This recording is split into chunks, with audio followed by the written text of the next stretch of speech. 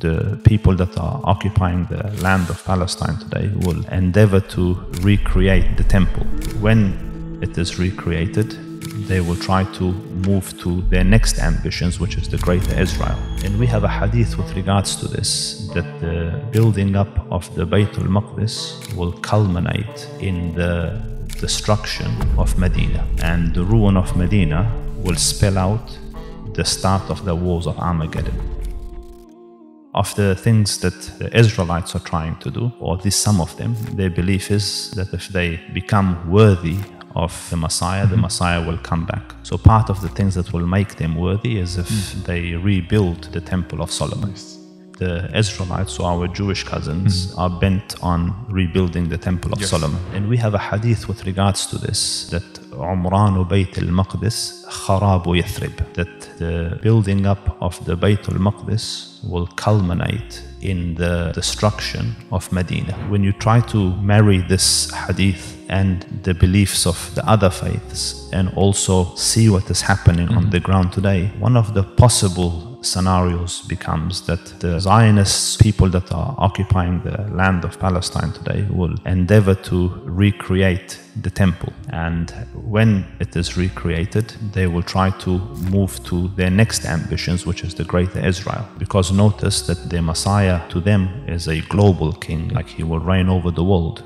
The construction within Jerusalem will prompt the destruction of Medina. So this is something like very new. If you can walk us through this, what exactly is this referring to? The hadith is found in the authentic books of hadith. Umranu Bayt al-Maqdis kharabu Yathrib. Kharabu Yathrib khuruj al-malhama. Wa khuruj al-malhama fathu al-Qastantiniya. Wa fathu al-Qastantiniya khuruj al-Dajjal. So the hadith says that building up of Bayt al-Maqdis. Bayt al-Maqdis is the temple of Jerusalem, or the mosque in Jerusalem, if you like. Literally, Bayt means house, Maqdis from Muqaddas, as in the holy house, referring to Masjid al-Aqsa. So the rebuilding of that will culminate in the destruction or the ruin of Medina. The ruin of Medina will spell out the start of the wars of Armageddon, Malhama, the great wars. The wars of Armageddon will result or culminate in the opening or the victory of Constantinople. There is a view that Constantine had two cities. One was Constantinople that he built, and the other one before this was modern Rome. So irrespective of how you look at it, the city of Constantine will fall open, and then that will bring in Age of the Dajjal. But it is linked, I believe, on a practical level to the story of Greater Israel,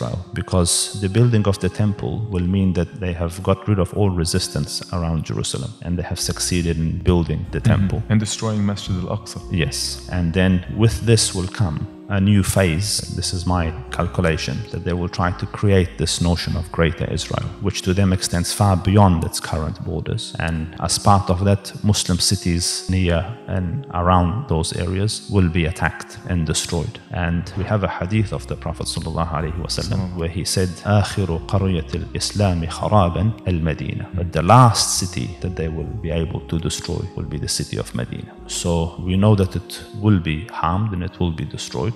We've mentioned a lot about the Greater Israel. We've seen recently Israeli soldiers in Gaza have badges with a map of the Greater Israel, and they're calling for potentially taking over parts of Jordan, parts of Syria. We saw the finance minister deliver a talk with a map of the Greater Israel on this podium. So walk us through this. What is the fascination behind it? What are they trying to do and why? Greater Israel started like its inception, when the British Mandate came into effect in 1918. Everyone knew, you hear this on Churchill's actual words, that they will not be kept local at that stage. They will expand, they will push the Arabs out. So it's understood at the political world level, amidst the great powers, that this will eventuate. So they are driven by not 1948 borders, not 1967 borders, they are driven by Greater Israel borders, which comes out in the statement of some settlers, or certain rabbis, politicians. So the next step of this Greater Israel is the map you see on the podium of the finance finance minister when he spoke, and you see it on the shoulders of soldiers, and it goes way beyond the river, takes up pretty much all of Jordan and parts of Syria. But even that is not the final version. The final version, if they end up creating the Israel that they envision or that their book says they had at some time access to, it will go from the Euphrates to the Nile. And even that is on record.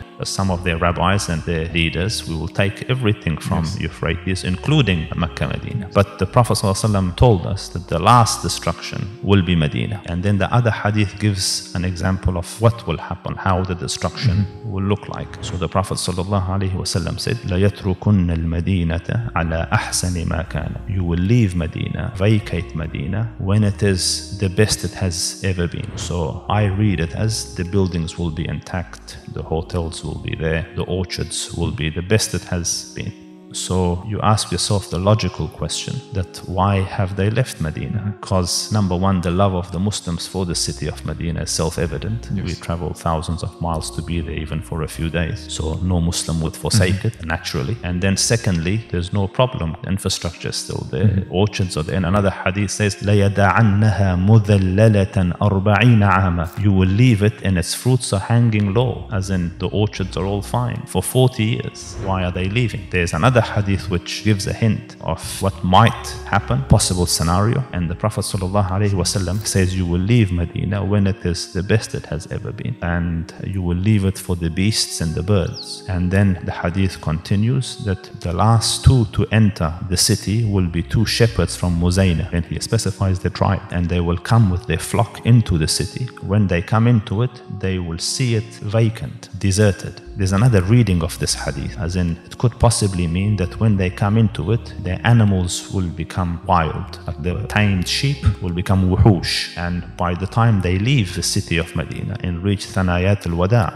the limit towards which the guests were taken to in the olden days, like before they left the city, they used to be walked out. This is called Thanayat al-Wada, the place of goodbyes, point of farewell. When they reach there, both of them will fall down dead. So if you think about it and analyze it, the city is vacant, so much so that the hadith says that a wolf will come and urinate on the minbar and no one will be there to stop it. When the two people have entered it, either somewhere during the time or towards the end of its time, and they walk out of it barely a few kilometers, they both fall down dead. So upon thought and reflection, a possibility is that there will be either chemical warfare used onto the city, as in the air will become toxic, poisonous, or there's a biological specific towards humans, or a neurological one in which an agent is used that drives things crazy and humans to death. Because the animals' possible reading is that they become beasts, so they become untamed or crazy. So that is the culmination of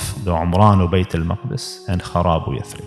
And this would obviously then trigger, you mentioned the battles of Armageddon, like post-apocalyptic wars, and then the opening of Constantinople, and then the arrival of the Antichrist. That's right. So Medina will be the turning point. And this turning point will culminate in the Great Wars. The destruction of Medina will result in the awakening of the Muslim to the point where they will gather around righteous leaders. So the Prophet ﷺ informed us, this matter will not end until 12 guided khulafa have come into existence. There's obviously different beliefs on that they come from the time of Abu Bakr and you just count 12 there, or you look for 12 righteous people in Muslim history, or will they come as a cluster at the end of time? My belief is that they will come as a cluster at the end of time, because the Prophet ﷺ, when he mentions the hadith, says the matter will not end, as in towards the end of time, this is what will happen. So when the destruction of the last city of Islam happens, as in Medina, people will gather around the leader in the Hijaz, and 12 such leaders will come one after the other. So an age will come of Khilafat again. That age, I believe, will start when the last city, as the Prophet promised, because no more cities of Islam will be damaged after this. And then the 12 rightly guided will come one after the other. So you will understand that the Ummah is in tatters, so they will rebuild, and it will take at least 40 years, because Medina will be in ruin for 40 years. So at least 40 years of that will happen. And then Medina will become populated again. And then the Dajjal comes eventually. And when the Dajjal comes, Medina is full again. And he will not be able to enter Medina. Medina That's will be right. a safe haven. So what it shows is a long time will pass, and this is where the 12 can fit, as in the 12 rulers, the culmination of which will be the Mahdi. The last of the 12 leaders that will come will be the Mahdi.